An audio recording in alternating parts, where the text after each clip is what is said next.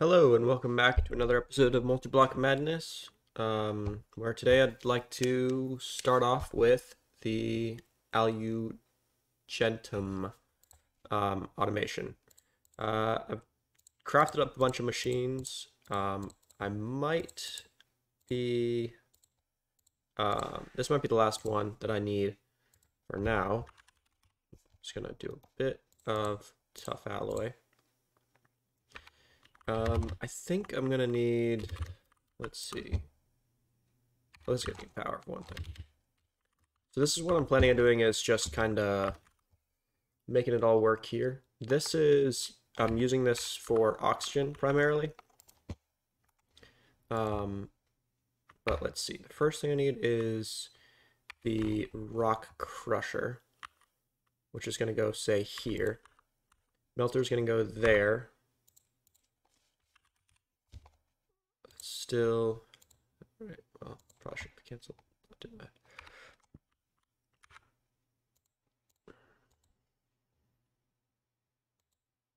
There we go. Okay, so rock crusher, melter, chemical reactor, electrolyzer.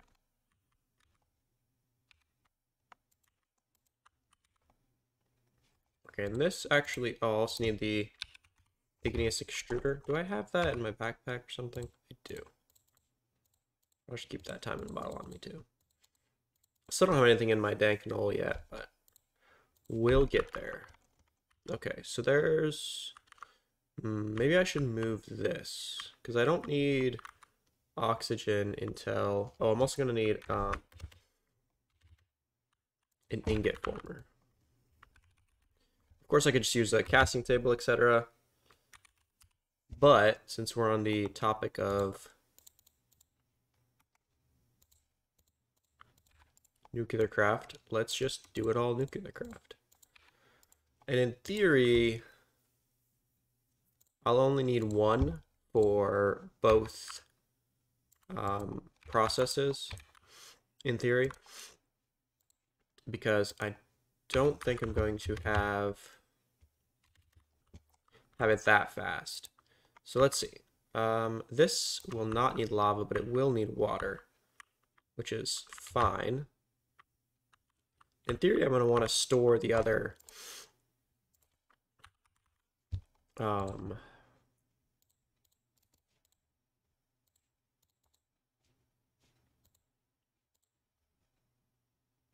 stuff. So let's see, frame drawers. So let me think here. The rock crusher is going to have several outputs. So let's just say we're going to have actually, well, whatever. That's fine. We're going to do redstone, Nord.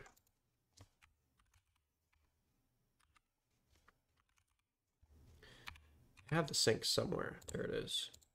All right, so in theory, I can just do... Does this have water in it still? No. I think I only need a little bit of lava. Probably should have taken that out beforehand, but... There we go. So a bucket of lava. I might be able to do auto input. Okay, no. So we'll just pipe the water in. We'll say extract on blue for water, because the odds of it crossing channels with something else are pretty high. So there's water. So we just want blue input there. Also, I'm going to make obsidian with this, most likely one of these. Was it andesite? Yeah. Most likely that's not enough lava anymore. Terrific. Because we have infinite lava in our astral sorcery area, actually. So there's andesite. We're going to say output enabled. Rock crusher is going to need power. We're going to just do a power cell. Probably don't have any of this stuff. No. Okay, we got some here. I think I got some ones. I think I'll do... I think I'll shoot it in the floor.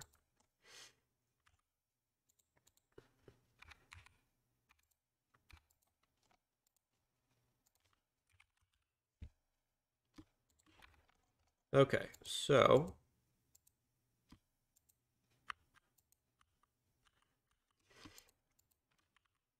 Wait, how is this getting power? It's not. That's how. Okay. Is this... No. Out. Okie doke. So we don't need those. We're gonna need a... Right, I have that. I did. Not.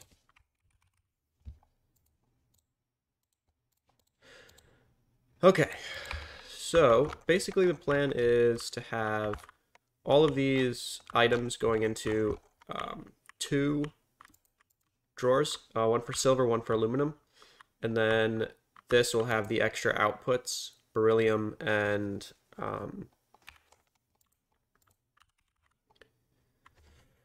oh, what's the word? Beryllium and arsenic. So I'm going to do 1x2, framed.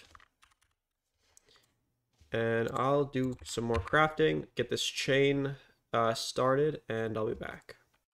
All right, I think I got it. Just forming our aluminum. So I'm just voiding all of this stuff except oxygen. It looks like we might actually have to reuse some more oxygen. I think we get oxygen from this process. Yeah, so extracting on cyan. Yeah, we might actually have to... Hold on. Oh, right. Forgot to extract on brown. So in theory, I should just be able to insert on brown. Right? Yeah. Okay, so we are not making oxygen fast enough, but we should clear up this. It's eventually. Although we are making it pretty fast. So what I want to do is put the oxygen back into this chemical reactor. The only way I can do that is if I change filters, or if I just kind of cheat and take these ones out and do a whole separate thing. So I want to put the oxygen from this back into here. And this should just straight up work. Yeah, cool. Right now it's just voiding excess. But this way we'll be able to keep up. This guy will be able to keep up. I'd like to save this argon as well, because we're definitely going to be using this argon at least.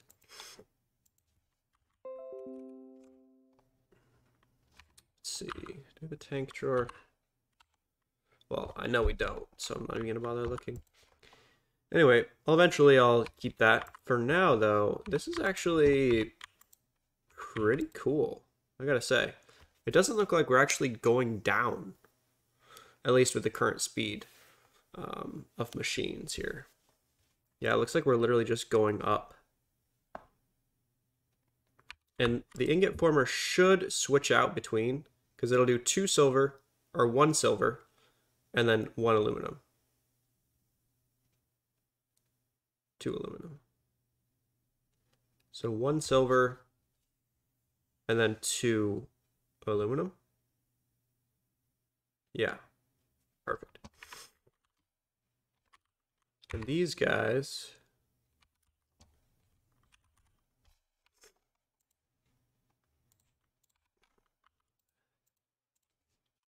Okay, so there's project 1 out of the way, which is automate aluminum. And check that out. We have got passive aluminum and silver out of basically just water.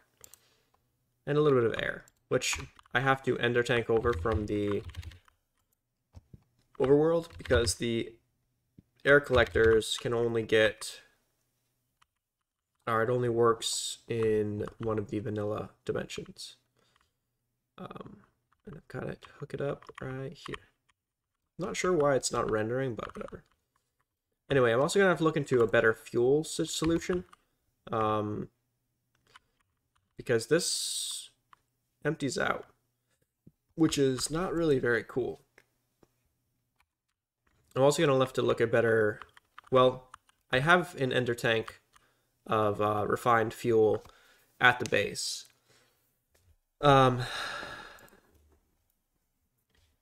yeah, it's not quite fast enough as is. We're gonna have to figure something out. So I'd like to make power on site. That would be ideal. Anyway, the next project is going to be getting advanced assembling machine, which is going to require a bunch of stainless steel, basically a bunch of mechanism to unlock, properly unlock, that is. Quick update. Decided that I needed to get some more rutile. In order to do that, I need a level 5 pickaxe head in order to mine it. So that's what I'm working on right now, just getting a quick pickaxe upgrade. Then I'll be heading to the beneath, mine up some rutile, pretty much as I can. I don't have a great way to process it just yet, but the plan is, oops,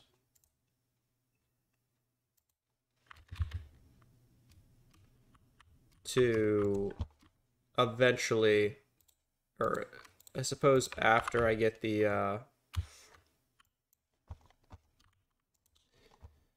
advanced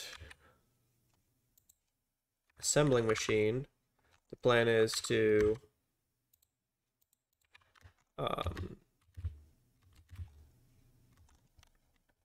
set up rock hounding, most likely. But I'll be working on the next update before that, so it might be a few days or so, but that's my next in-game goal, is to probably get started on some rock hounding, possibly nuclear craft as well. I kind of want to do some more techie stuff, but odds are that will be on the server, because after this week I'd like to put it back on the server just so that Hua can be back on. A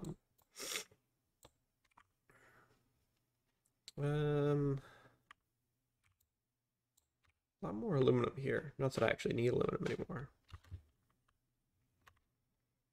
Let's see, do a bit more scanning.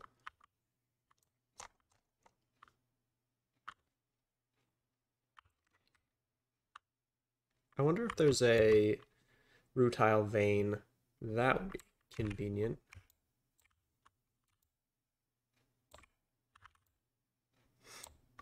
Oh, starving. Beef. Man, these monsters don't mess around. Wow, that is not very filling. Anyway, I will smelt some of this up and I'll be back. Right now, with my current infrastructure, the highest I can go is 3 times if I process it in the mineral sizer and then pulverize it. I would like to get 4 and then 6x soon, and by soon I mean sometime. I don't really have plans to get that just yet, because there's other stuff to do. Yeah, there's a lot of stuff to do.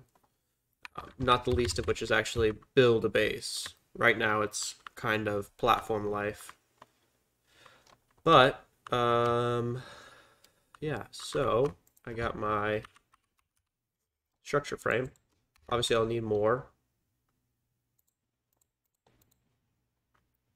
But, oh, gotcha. So that's right, it needs plastic to do this. Oh well. Yeah, these machines are definitely helpful. I should also get this. But anyway, I'll figure out what I'm gonna do and I'll be back.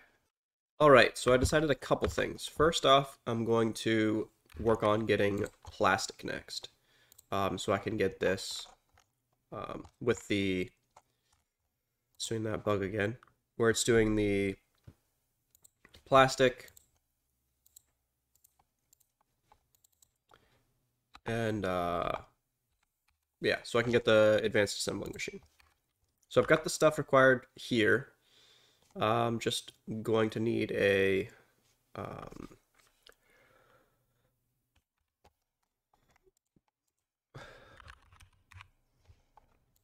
engineer's workbench. I suppose I should probably just go pick it up, but at this point it just seems almost easier to do everything new.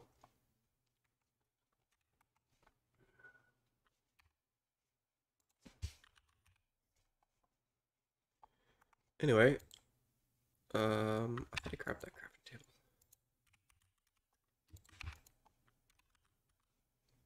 It's kind of weird having two networks kind of simultaneously.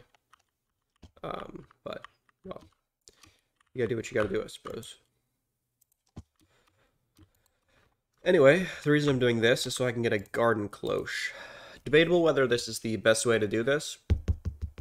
In fact, I'm pretty sure it's not the best way to do it, but, I mean, that's never stopped me before.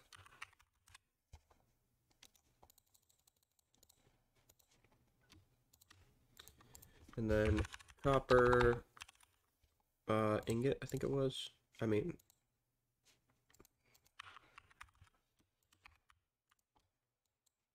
cool. Let's take that out. All right, so I think that's the last thing I needed for the garden cloche. Now, there's definitely different ways to do this, for sure. But my theory is I can grow pumpkins or whatever. I can crush them down into biofuel and then make ethylene with, what's the thing? With hydrogen. And then run the ethylene through again. Interesting. So you can duplicate. Huh. Okay. So I need oxygen and also hydrogen. Do I have a separator already? I do. Okay. So I'm gonna need some stuff here. Pressurized reaction chamber with oxygen. Okay, so we will need this electrolytic separator, we'll say here. Reaction chamber with oxygen, unless we needed two. I think we might have needed two.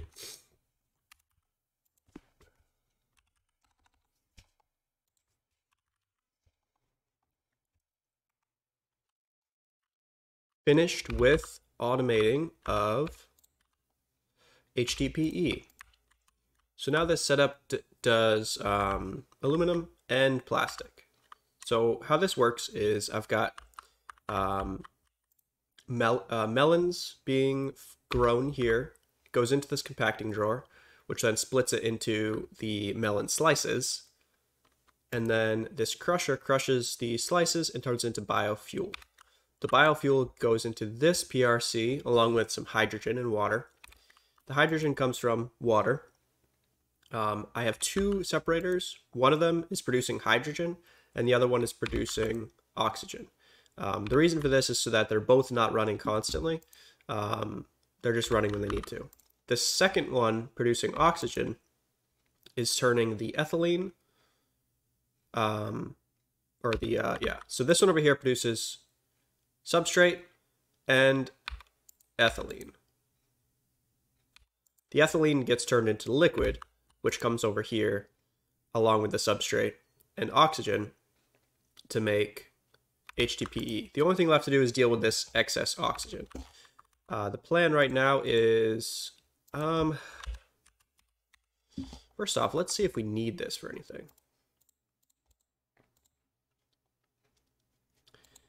I guess it couldn't hurt. Well, it's not really enough to actually worry about because I was thinking I could condensate it and store it, but I think I'd rather just trash it. So I'm also curious if I can trash a gas. It's interesting. Let's see. I gotta make sure that nothing else touches it.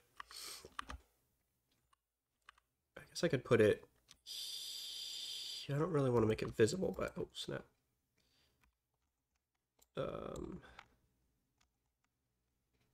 right. I don't think I have anything just sitting around. Let's say I just put it right. Does this avoid trash? No. I mean, RF. So that's what I'm gonna do. I'm gonna try. Hopefully there's nothing going into here. So this PRC needs to extract on purple, cyan, light gray. And this will just insert on light gray. This probably won't work. Yeah, no. So in order to trash it, I'm probably going to need another rotary condensator. In that case, I may as well just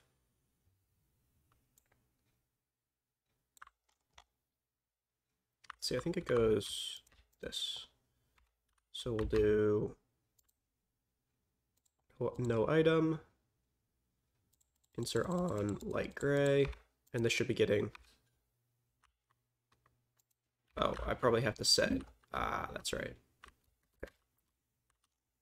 Because these mechanism machines can only do one thing per side, so I'm going to have to set gases to eject out the bottom. So that the fluid trash can might, or the trash can might still work. I'm not sure yet. It's also a gas, so I'll probably have to use the gas pipes. But either way, let's find out if it works. So it's right here. There's that. I'm going to set this to auto eject the gases. And let's see what happens. Nope. All right. So I'm going to have to turn it into a fluid. Wait, where'd that go? Oh. All right. So let's do that. I'll also just have a buffer of a tank. All right, so there we go. It just extracts the gas at the bottom, turns it into a fluid, puts it into this fluid tank with a storage bus on it for no real reason other than maybe the future. It also has a low priority input on this trash can, which means that once this is filled up, it'll start to void it. Therefore ensuring we never back stuff on it. It will need a little bit of power though. Let's see. I guess I can just yeah, I'll just replace these with semi-conduits. Let's do like that.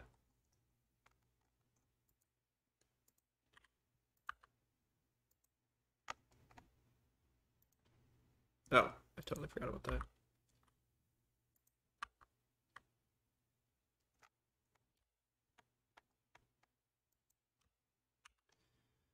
Okay, there we go.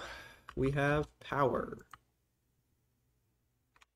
So yeah, this should get everything, I think. But it's also possible, the fluid with priorities was kind of sketchy, but either way, this will eventually fill up. Well, it's probable that this will fill up first. Yeah, maybe not. It's got the storage upgrade on it. So this will definitely buffer, which means that eventually all this stuff will backlog and back stuff, which is cool. Oh, that's... Looks like we're out of water here. Fluid, insert on blue. Yeah, we're good. All right. There we go. Aluminum, arsenic, beryllium, silver, HDPE, melons, and oxygen. And technically speaking, we should be buffering this argon. Let me do that really quick here. I don't, let's see. I don't know. I think it's actually a fluid.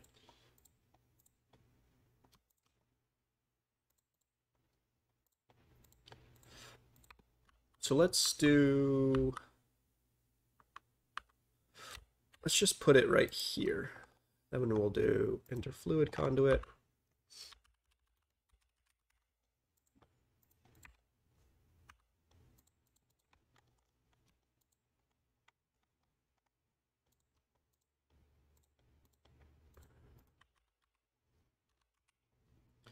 And the nice thing about this, wait, why is that getting compressed air? Is that pushing to that? That's new. I mean, I knew it pushed, but I thought it only pushed down. Well, I guess I've got a thing of compressed air now.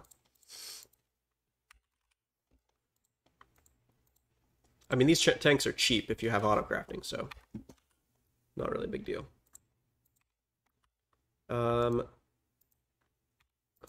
We still good? Yeah. I'm gonna disconnect this. All right, so fluid filter. Is the fluid filter in this still? I think it is. Yeah. Oops. Fluid filter. Insert. I'm gonna put this on the insert. That way. Yep, it is a fluid. Cool. And yeah, so it's technically gaseous argon because this is liquid argon, which can only come from supercooler. Liquid argon is only used for cooling the particle accelerators, so we don't have to worry about that. Liquid argon, or regular argon, is used for a bunch of different things, like making midnight lamps, for example. YAG compound, or neodymium, which is helpful. Litherite. I'm definitely using this setup. You can also use it to craft gas tiers, nether stars, lazurite gems, which are helpful for lapotron crystals. Because these are used in, well, a lot of stuff. But anyway, so this will fill up, obviously, and then it'll start to fill up here. So, yeah. And then it'll void from this slot, so we don't have to worry about voiding it. This will just keep it a little buffer. That reminds me, I may as well upgrade this. All right, that already is basic. I think I needed a circuit for that. So I could speed this up, but there's really no reason to. Because, well, this is not on a server right now, but it will be eventually. And if we ever need to, I'll just add speed upgrades, and that'll be that. Okay, there we go. We've got these basic resources automated. And that's going to be it for this episode. Thanks for watching, and have a good one.